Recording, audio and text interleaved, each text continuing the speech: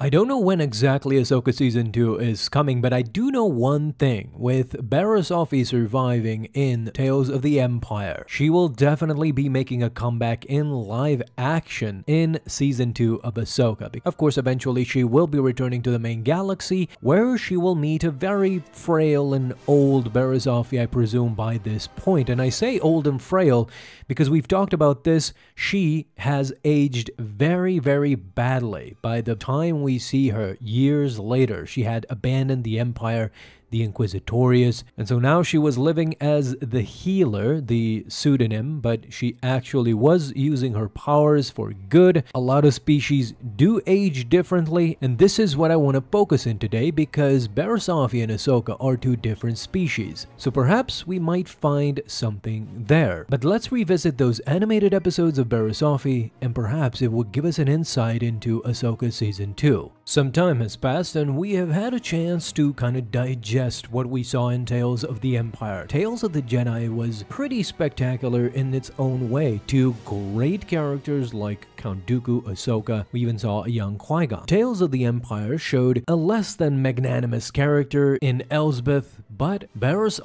is something totally different. In fact, we have been clamoring and wanting for an answer for so long, and it was directly answered. It's not like we learned that Quinlan Vos was still alive like in the Obi-Wan series with a side mention, but we got directly confirmation that not only is she alive, she went on to survive a whole lot more. However, one of the biggest differences in that series was that the way she started out, the way we saw Barriss in the Clone Wars, she was younger, youngish, and age-wise she is comparable to Ahsoka, of course. They both grew up together and were friends within the Jedi Order. But something changed along the way. You see, an Inquisitor at the end comes for Barriss, so this indicates that we are still in Imperial times, perhaps even before A New Hope, because in the original trilogy we don't see Inquisitors, so since Lin is still active, this means that the Grand Inquisitor and the others are still active too, meaning this is before A New Hope. However, if we see Barriss,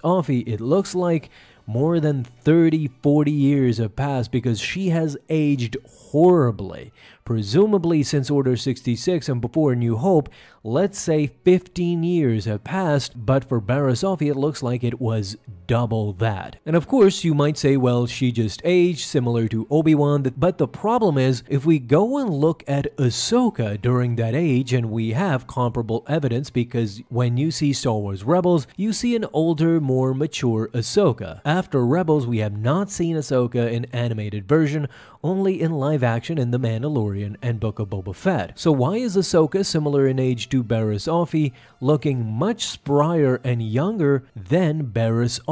This answer was pretty much cleared in Tales of the Empire because of her occupation, and her occupation tells a lot why Barriss ended up being the healer of anybody who needs help. The Clone Wars showed us that Barriss was out of her Jedi ways. She had gone so far as to bomb the Jedi Temple, frame Ahsoka, her friend, but Tales of the Empire showed a different side. For a brief time, she was an Inquisitor, and even during that time, she constantly was questioning of the Empire, of the Grand Inquisitor, of Lin, and everybody, and in the end, she chose the path of the middle. Perhaps not a complete Jedi, but she did use Jedi traits in the end, because she chose to be a literal healer similar to a Jedi, after metaphorically, of course, healing herself from the dark side. As we see in Tales of the Empire, the 3rd episode,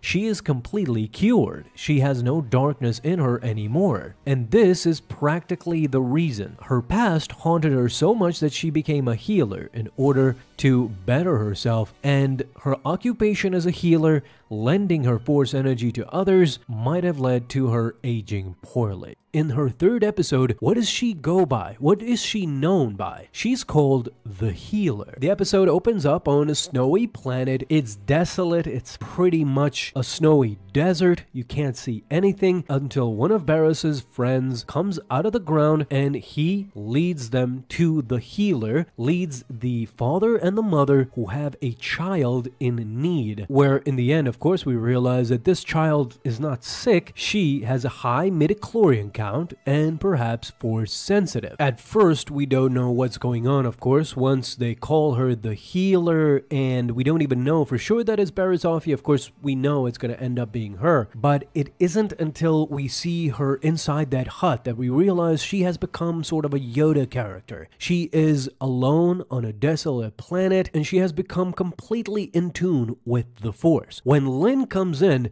she doesn't even have a lightsaber. Barriss doesn't even fight. She just evades her attacks. By the way, did you notice the response from Barriss Offee telling that anger makes you predictable to Lin, similar to what the Grand Inquisitor told Barriss Offee years ago, but in complete reverse, that her Jedi traits make her predictable. But this is exactly what I'm saying, is that Barriss Offee was on another level, and I saw a lot of fans frustrated. Of course, speaking of frustration from these episodes, it felt like they completely held back. It felt like Dave Filoni didn't want to show his hand. And this is why, talking about her meeting with Darth Vader not going that great, I mean, they didn't even speak. Darth Vader only glanced at her. She didn't even realize and perhaps never found out that Darth Vader is Anakin Skywalker. We don't know at this point. To the very last moment when we see Lin come for her and not Darth Vader. The slight potential that was shown by Barriss Offee really gives you an indication that if she actually survived that stabbing,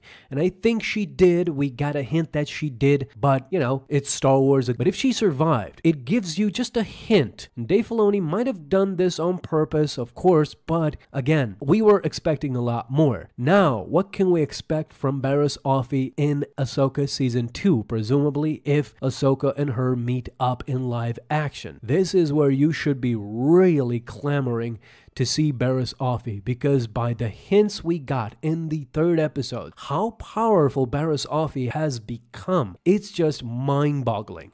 And she is not at the point of a Jedi Knight or a Jedi Master or anything like that. She is completely in tune with the Force. Back in the day in Legends, we used to call these guys Jedi Sentinels, because the Jedi Sentinels were completely focused on Force acuity, more so than swordsmanship or dueling or whatever the case may be. This shows you that Barriss Offee is no joke, and when her being stabbed does not lead to death, well, I think this is the first time we can actually excuse this. It actually makes sense for the healer to not be killed by a simple stabbing to the side of the stomach. Again, not a vital organ, but the side of the stomach. Okay, I guess they could have handled it a different way. I'm pretty much sure that could have been done, but again, Dave Filoni might have just wanted to show us how great Barriss Offee is at this point, that she could survive a stabbing to the stomach also. And she recognized the conflict within Lin. It was very much a Luke Vader moment, where Barriss Offee sacrificed herself just to save Lin at that moment, and she did. Through her sacrificing herself, probably not getting completely killed because Lin in the end saved her, but she was ready to die for Lin to go back to the light, and she did. And she got her out of that maze and perhaps got her help, or the healer doesn't need help because she probably healed herself. There's a lot of possibilities this story could go, but in the end, I think what it's gonna happen is that Barriss and Lin are now gonna team up, and in the end, we're gonna see her in Ahsoka Season 2, and perhaps the Mandalorian movie, which would be even more spectacular and great. I sometimes understand the frustration of many fans. There's a lot of fans who love this, there's a lot of fans who don't love it, but